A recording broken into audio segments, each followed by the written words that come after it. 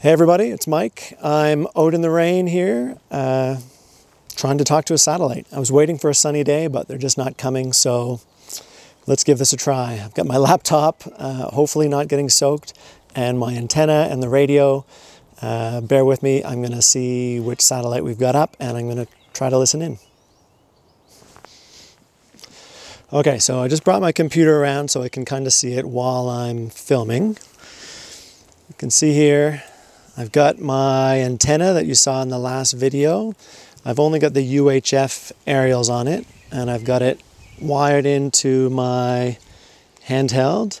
So this can receive UHF frequencies that these satellites are downlinking on, but it can only receive FM. So most of these satellites aren't doing FM voice, but I'm hoping we can hear something, even if it's just a carrier blanking out the static.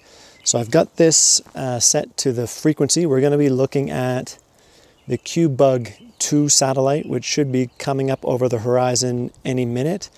Bear with me, I'm going to be looking at the laptop, the radio, and a compass to find the direction.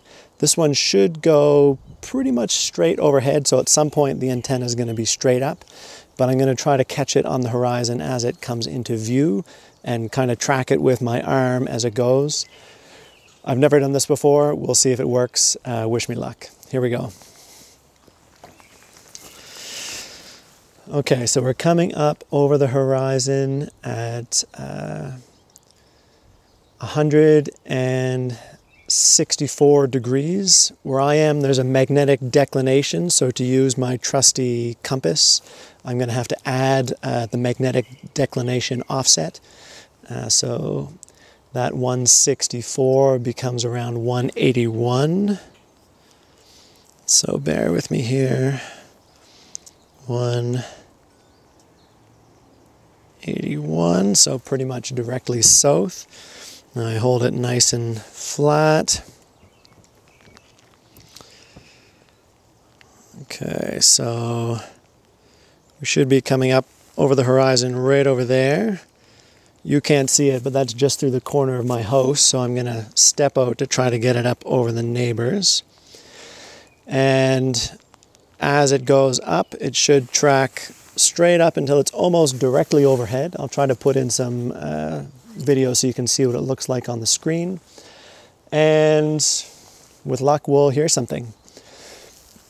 The satellite on the site, I'll show you in a bit, doesn't actually list a beacon, so I don't know if it will even be transmitting anything, but only one way to find out. Okay, so here we go. I'll be trying to listen on the radio. Hopefully you can hear me and hear the radio. Yeah, microphone's all set up. Let's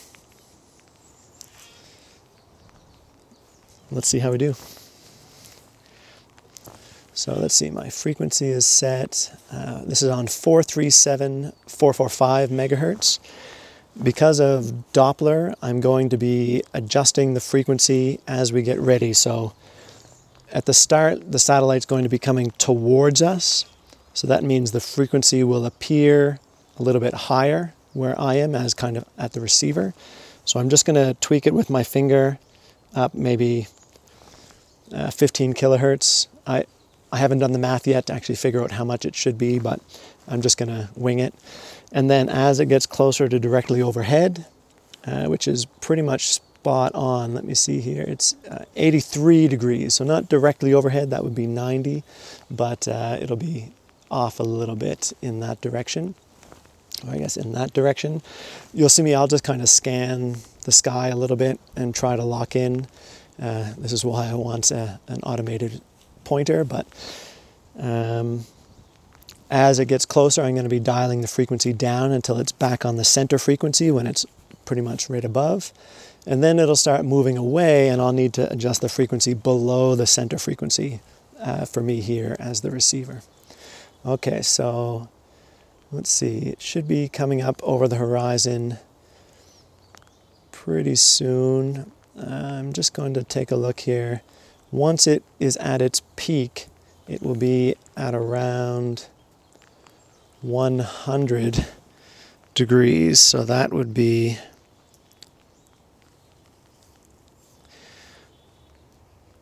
That's with the declination, so it'll be roughly directly the way you're pointing, where you're looking. So I'll be, unfortunately, my back to you, but once it comes up to the peak, I'll be kind of pointing the antenna slightly that way. So 89 degrees, so just a little bit off vertical. Okay, so the wind's picking up. I hope my laptop doesn't blow away. Here we go. Okay. So I am 445. I'm going to start at 460. So 437, 460. And while it's coming up, I'm going to hold down the monitor button. Basically turns off the squelch. So there'll be static. And what I'm listening for is that static to go away, to show that I've got a carrier of some kind. So I think you can probably hear that. That's what I'm listening to right now. If I hear anything, I'll hold it up to the mic a little bit. I don't know how loud it's going to be, but we'll see.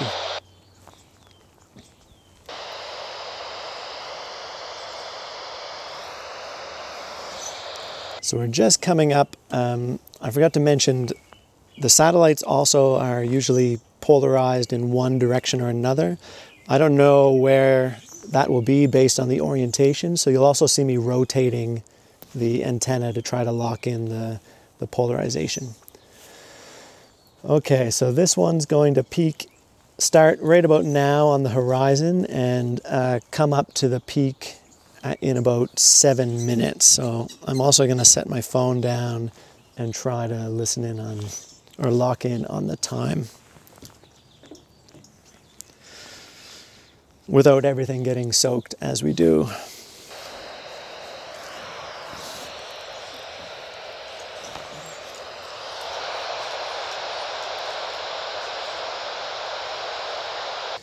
I think I'm going to call that one a miss and try for the next one.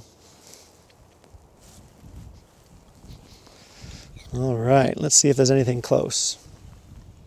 At least the rain has stopped. Okay, so it looks like there is a satellite called Hope 1. It's going to peak at around 73 degrees elevation, so fairly close. Let me just put in the center frequency. Hope 1 is at 435,790. 435,790. And the bearing at the peak is, let's see here, 69 plus my declination brings it to around 86. So I'll get my compass here. That's actually not too far from where we were looking before. So directly away from the camera again. I'll try not to turn my back to you. And it's coming over the horizon, which it's already done at 154. It's pretty similar to the path we had on the last one. Should be around there up to facing away from the camera. So I'm going to try again here. Hopefully you can hear me. I haven't checked this video. So this is Hope 1, and it does have a beacon listed, and its mode listed as CW, which if I can receive the CW, you won't actually hear anything except the carrier clicking on and off, so the static disappearing. So let's try this. Let me make sure my frequency's right. Hope 1, 435,790, and I'll do the same thing. I'll tweak the frequency up and down to adjust for Doppler.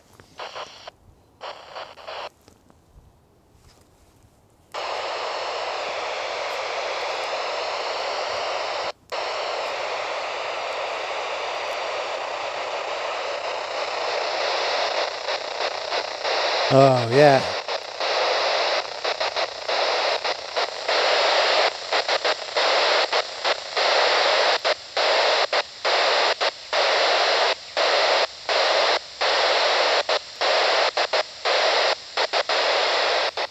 So what you're hearing there is the static stopping. That's the CW. the carrier wave turns on, and because it sees a signal, the static goes away. It's just a silent carrier, so there's no modulation, but that's what you're hearing. That's Morse code.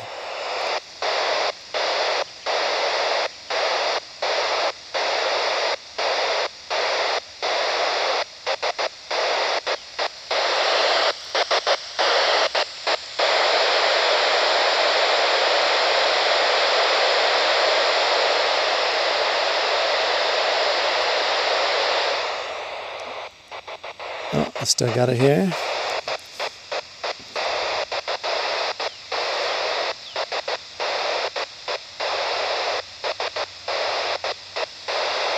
So hopefully you can hear that on the video. That's CW from a satellite. A nice strong signal.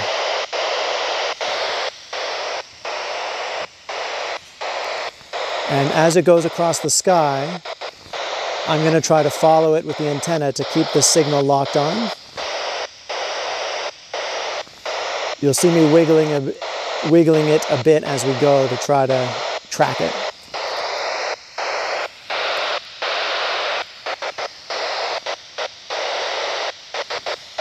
Nice strong signal.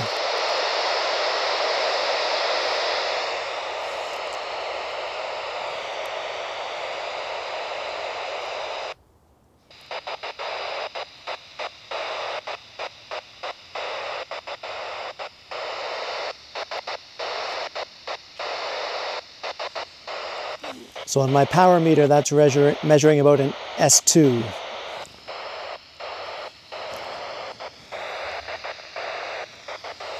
I'm going to try to look at the computer again. I want to see when my peak comes in. So this is the Hope 1 satellite. So the peak's in about 1 minute. So I'm actually not even pointing at it, and I'm still getting a fairly strong signal. So let's swing the signal towards.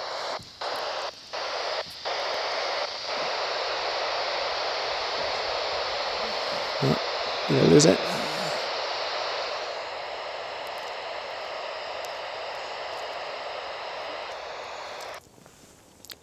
Okay, well, either it stopped transmitting or I just lost it, but that was coming in nice and strong. You heard the CW, that's the carrier clicking on and off. Eventually I'll be using my other radio, which actually has CW mode in it. So you'd hear the familiar beep, beep, beep sound instead of just the static clicking on and off. But there you go. Receiving with just a couple items, signals from a satellite in space. Pretty exciting. So that's proved that it's possible with this equipment. Using the prediction software, using this equipment, hand holding, so it's definitely not ideal for locking in a strong signal, but we've kind of proved at least some of the components.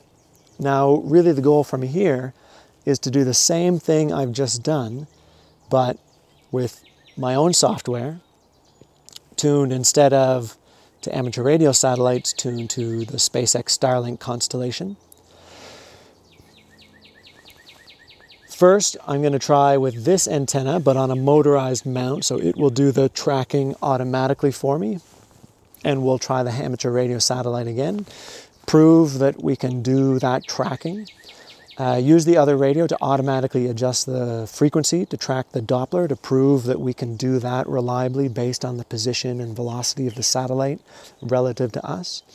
And then the final step will be swapping out this antenna and this receiver for a set of equipment that can actually receive on the Starlink frequency bands. And if all that goes well, hopefully we'll be able to get a similar signal, probably not CW, but a similar signal from the Starlink satellites. All right, that's all for now. Thanks.